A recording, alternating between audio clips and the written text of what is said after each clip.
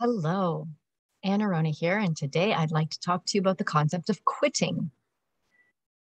So, if you think about a baby or a little child who's learning about the world and about their bodies and about themselves, they don't quit. They are on a mission to learn how to crawl and then walk and then feed themselves and then get dressed. And then when they get older, if they want to ride a bike, they'll learn how, no matter how many times they fall. If they want to learn how to swim, they will learn how to swim. It doesn't matter how many times they come close to going under the water. So, the point of what I'm trying to say is that quitting is not natural because you don't see young people quit. Quitting is a learned behavior.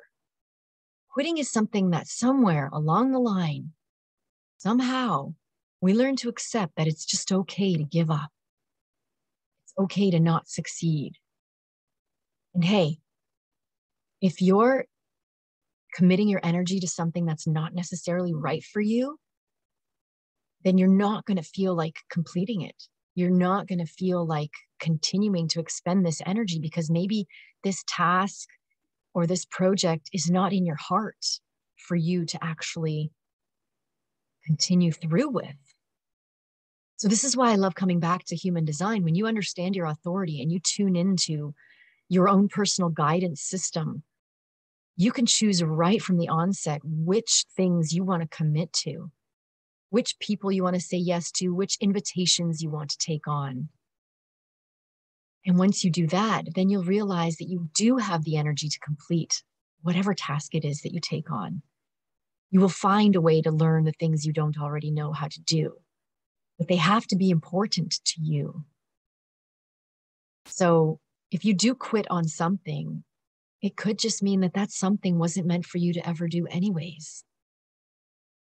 And that means that there's something else out there that is right for you. And when you do find what that is, and you have the passion and enthusiasm to continue through with it, you will succeed. And quitting is not even an option. So I encourage you to take stock of your life right now. Is there something you're involved with that you would rather just leave behind and not do anymore?